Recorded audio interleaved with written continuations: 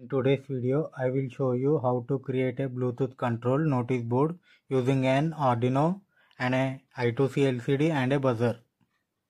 Let's see the connections.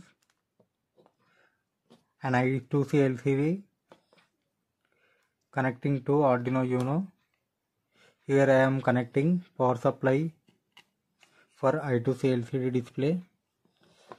These two pins, one is SDA and this is SCL. SDA I am connecting to A4, SCL I am connecting to A5.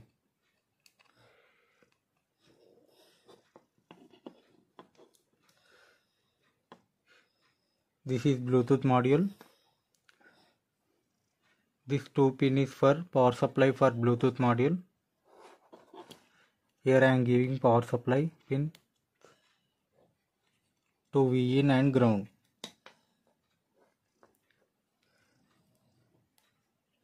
This wire is receiver of Bluetooth module. I am connecting to transmitter of Arduino Uno. This pin is transmitter of Bluetooth module. I am connecting receiver of Arduino Uno. Here is the connections. Into Arduino Uno I have already uploaded the code. This project allows you to send messages wirelessly from your smartphone, and the LCD display as notice board will display and scroll the text while beeping to notify you a new messages. If we receive new message, buzzer will beep sound. Here I am giving power supply to Arduino Uno.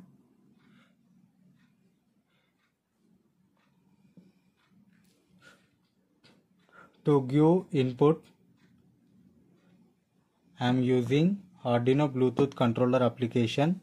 You can download it from Play Store. The Bluetooth module I have already paired. If you want to pair the Bluetooth module, on the Bluetooth, and here you can see HC05. To pair this Bluetooth module, you need to enter 1, 2, 3, 4. After pairing, go to the application. Here you can see HC05. Click on this. After that, you need to click on the terminal. Here I am giving message hello world. When I send the message, here buzzer will beep the sound and it will scroll on the LCD display.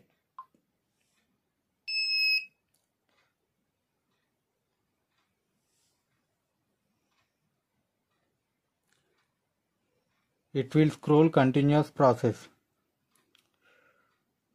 When you get new message, it will display new message.